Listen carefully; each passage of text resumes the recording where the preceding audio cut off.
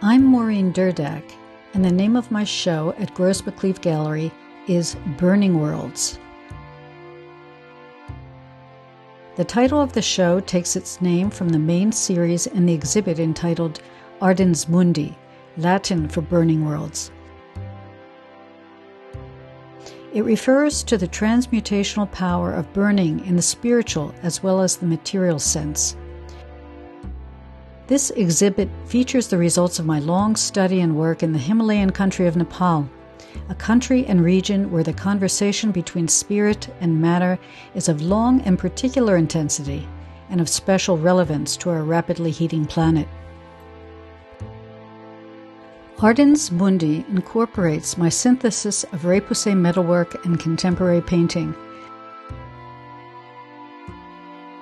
My new material contribution to the visual arts, for which I received the 2011 Fulbright Senior Scholar Award in Art in Nepal.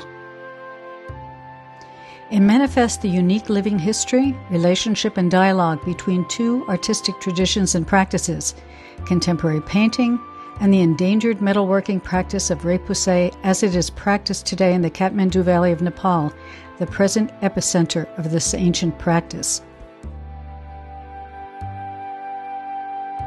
Ardens Mundi is my developing series addressing the most urgent issue of our time, catastrophic climate change. The series envisions a sublime processional portrait of a planet in violent turmoil, each burning world presenting an apocalyptic face of global warming.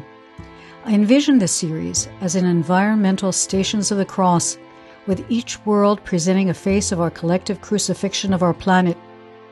Each work is 4 feet in diameter, and 4 works have been completed to date. 3 feature in this exhibition: Inferno, the blackened Furioso of firestorms;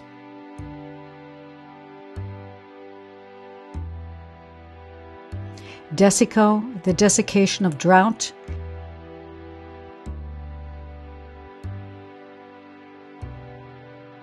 and Tempestatis, the explosive force of superstorms.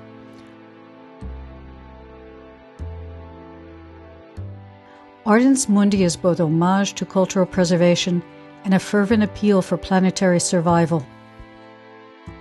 Opposite is the Cantos Helios triptych, an homage to solar power, which speaks to humanity's current engagement with the promise and the peril of the sun's power. The triptych embodies the diurnal arc of the sun, its rise, zenith, and descent over the earth, whose energies are magnified through gilded copper repoussé bursts, derived from the surging parallel registers of the cantos, themselves expressed through asemic writing.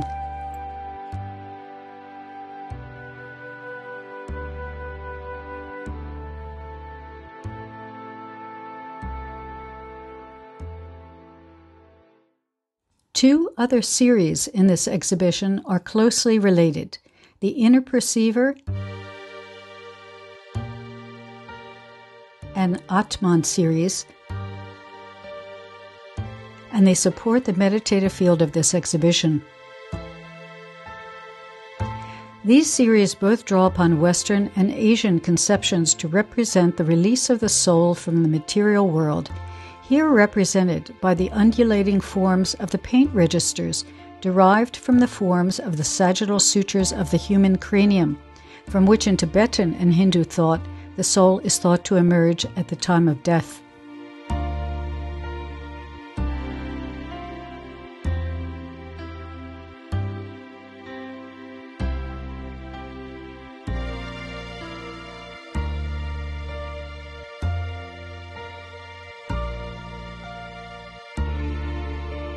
Finally, 2 small works complete the exhibition.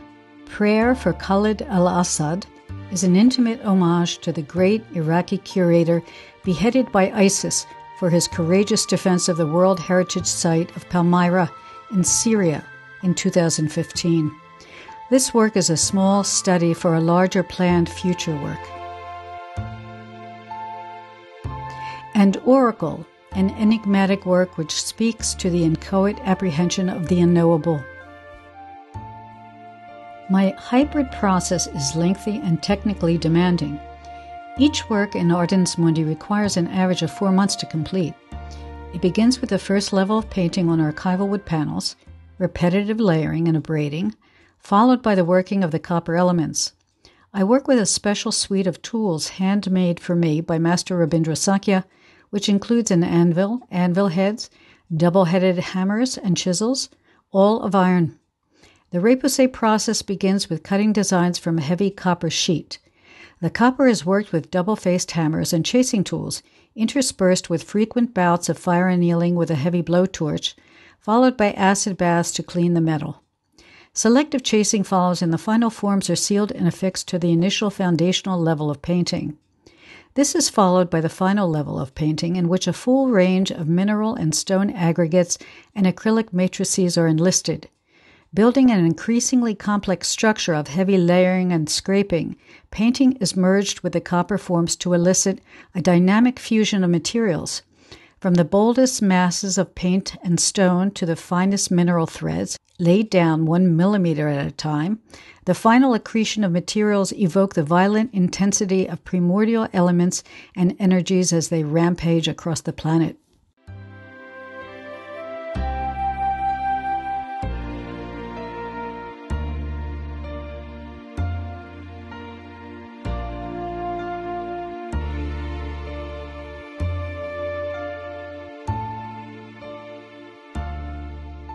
I want the viewer to become drawn into the materiality of existence, to feel both its power and its fragility. I want the works to draw them in through an experience and exploration of complex surfaces, the weight of metal, the granulations of crushed stones and minerals, abraded paint surfaces, and the complex range of materials and treatments that range from the brutal to the ethereal. And through this material immersion, to invite their minds to consider the forces they represent and their relationship with the wonderment of the earth and her processes, and of our collective responsibilities for her current state.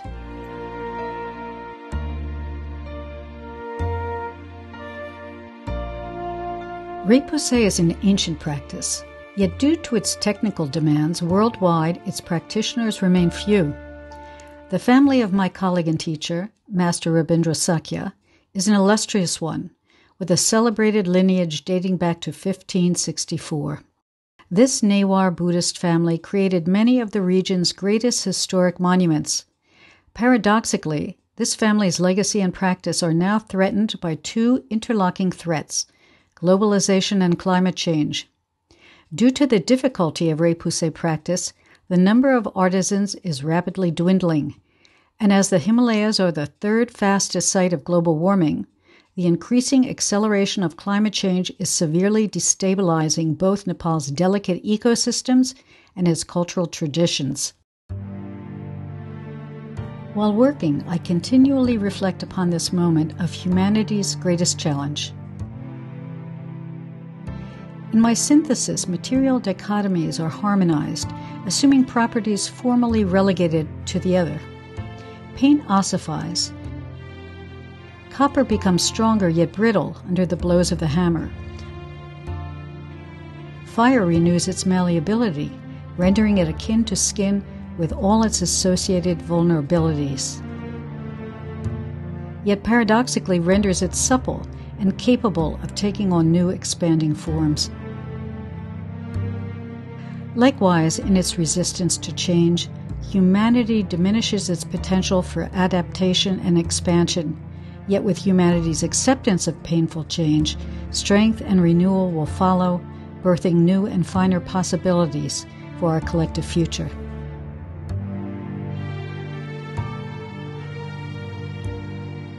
I want to thank Gross McCleaf Gallery Director Rebecca Siegel for the opportunity in showing in her beautiful galleries, and her vision, dedication, and generous support in recognizing the importance of my work.